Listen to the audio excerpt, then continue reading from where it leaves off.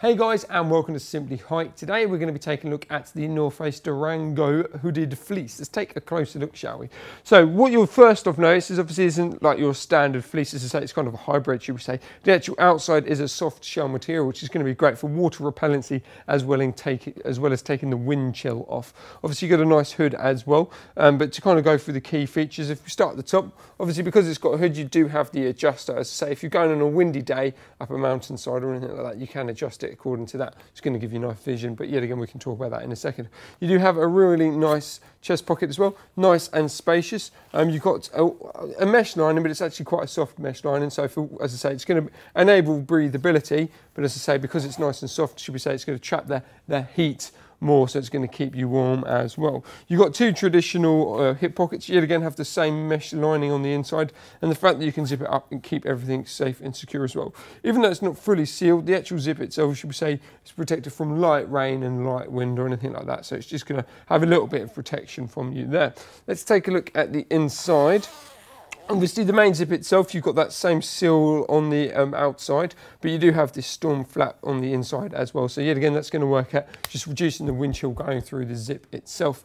On the inside, you will see the actual nice bright blue fleece layering on the inside. So this, working with the soft shell, is going to keep you really nice and warm during the autumn and the winter times. Obviously, you can see the lining of the actual pockets from the outside, but you can actually use these as, you know, should we say, pockets as well on the inside. So they're wide enough for your OS maps and anything in there. It just depends on what you actually put in that pocket there, or can, you know, mean what you can put actually on the inside there. That's pretty much the inside of the jacket. You do have, should we say, toggle systems on the bottom, and that just helps draw the lower section in as well. Traditionally they're normally sat on this on the base part here, but they've just popped them there just to be that little bit different.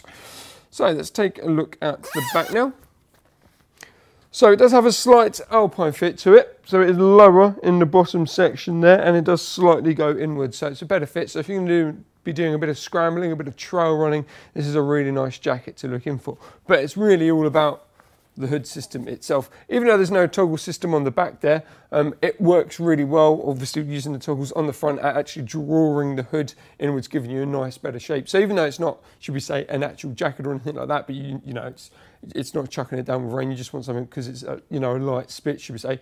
Pop the hood up, pull the toggle in the front, and that will draw the hood so it'll actually fit with you. So rather than it going against you, staying very generic, if you look left and right, it will actually move with you. And then also the toggle does work with this slight peak as well. So just drawing that in will raise the front part there. So it'll give you really good vision. So you can see where you're going, you can see where you've been, and also you can turn around and see where you've been as well. And as I say, it's going to give you good peripheral vision.